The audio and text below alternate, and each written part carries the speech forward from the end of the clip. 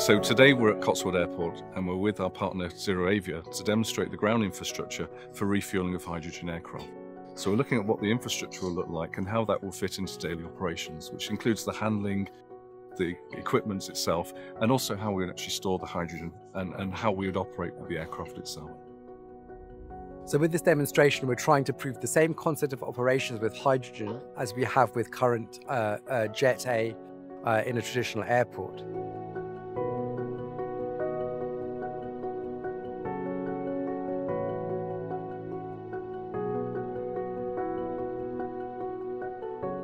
What does this mean? It means we'll be moving hydrogen from the ground side via pipeline to the air side, and then moving the hydrogen into an aircraft through a mobile refueler.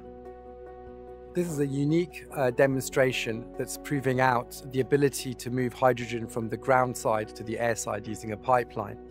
This is the first time it's been demonstrated in the UK, and indeed doing this at high pressure within an airport environment. I believe it's the first time it's been demonstrated in the EU. So this has been a fantastic project to show that the infrastructure we're developing at this scale, we expect can be scaled to any other commercial airport.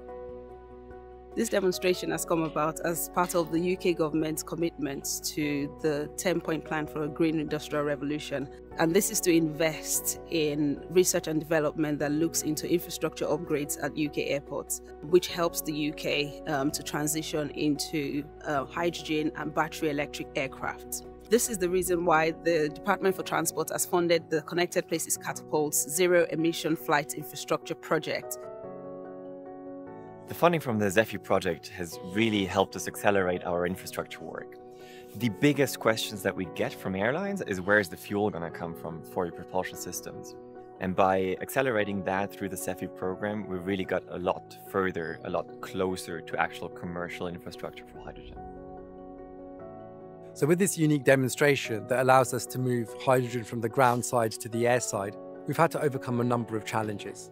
The main one has been for a small company to upskill itself and its suppliers to deliver on time and on budget, and we've been very successful in doing so.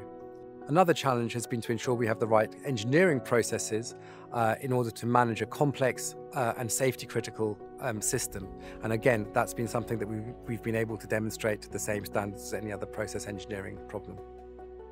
In order to build this pipeline, moving hydrogen from the ground side to the air side, we've had to go through a number of approval processes, primarily for safety, but also from an operation and process engineering perspective.